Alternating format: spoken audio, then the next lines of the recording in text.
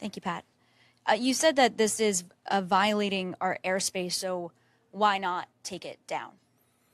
Yeah, so clearly as we assess options and considering the size of the payload on this, looking at the potential for debris and the impact on civilians on the ground or property damage, again, running through the various factors and looking at in terms of does it pose a potential risk to people while in the air.